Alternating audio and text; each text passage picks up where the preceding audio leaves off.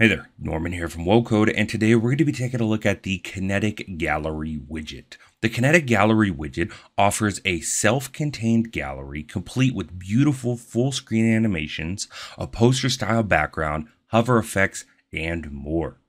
Gallery images are arranged in a single stylized row and set against a background of large poster-style text.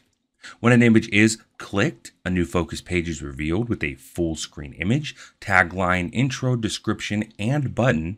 And best of all, the transition between states displays an immersive, spinning animation that is unlike any other gallery.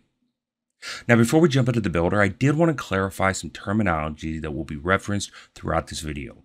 Those terms are closed gallery and opened gallery. Now, if we look at the demo here, currently we are in the closed gallery state. Now, if I click an image, we'll get that nice transition. It'll pull us in, and we are now in the open gallery.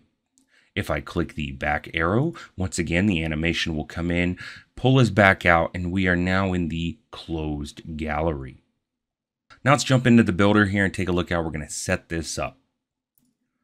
Here on the builder, we have our preschool template. And if we scroll down to just before the Happy Kids section, I'd like to add the Kinetic Gallery widget into a new row in order to display the different teachers for this school, as well as provide additional information and images for each teacher. If we jump into this preview site here, we can see exactly the design that we're going to be recreating today. And clicking on one of the teachers gives us more information about them, as well as a nice sign up button that can be used to sign students up to their class. Heading back into the builder, we can start by creating a new row just above that Happy Kids section. We can open our widgets panel, and we can grab the Kinetic Gallery widget and drag and drop that right into the new row. Now, before we take a look at the widgets options panel, let's open up that row and let's go into edit design and enable full bleed row. That'll allow the widget to stretch the full width of the page. Perfect. Now we can open up the widget here and start taking a look at the options panel, starting in the content tab, and we'll start at the top and work our way down.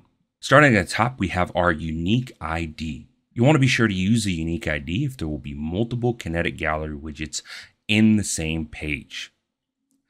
Next, we have our content items. This is where you will add each item into the widget.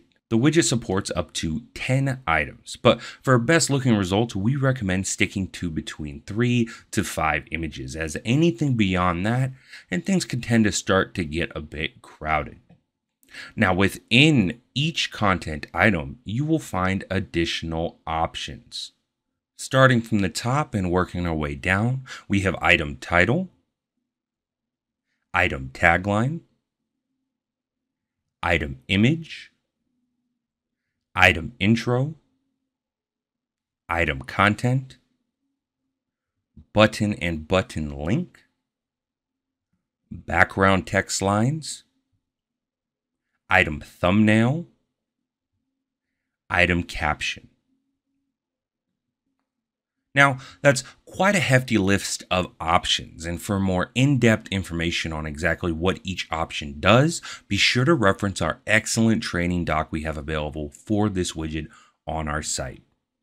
I'm going to go through and add our first teacher in here, starting with the item title, which will be the teacher's name. Next, we have the tagline. We'll add the thumbnail. We'll add the item image. Then we will add the caption. We will then add the intro, as well as the content. We'll link this button just to the home page for this example, and we will give the button label a label. Okay, so now that we have the first teacher added, I'm going to quickly go in and add the additional content into the widget, and I'll be right back. Okay, I finished adding an additional 2 content items for a total of 3 teachers. And finally, below the content items section, we have the background text lines. This is where you'll add the text that will be displayed behind the content items and that are animated in and out as the gallery is opened and closed. Now, due to the amount of content I'll need to add into the background line section, I'm going to quickly do that off camera, and I'll be right back. Okay, now with the background text lines added, that is going to do it for the content tab. Let's jump into the design tab and take a look at how to style this widget. Here in the design tab, you will find extensive styling options. Most of the design options are related to text styling, which is pretty self-explanatory, as well as quite a bit of padding and margin controls. More options than I can cover in this one video. However, I would once again definitely recommend checking out our excellent training doc for the Kinetic Gallery widget for a more in-depth understanding of what each padding and margin control does. With that said, there are a number of specific settings that I did want to highlight. The first one being in the background typography styling panel. In here, we'll find a number of options for adjusting the background text. One of those options is the first setting for the typography opacity. This adjusts the opacity for the background text for when the gallery is closed. We have 0.005, which is the default, which is quite low, all the way up to a 1, which is solid. Now for this demo, I am going to set it to 0.1, and then I want to change the font color to use one of the oranges that is already used throughout the template.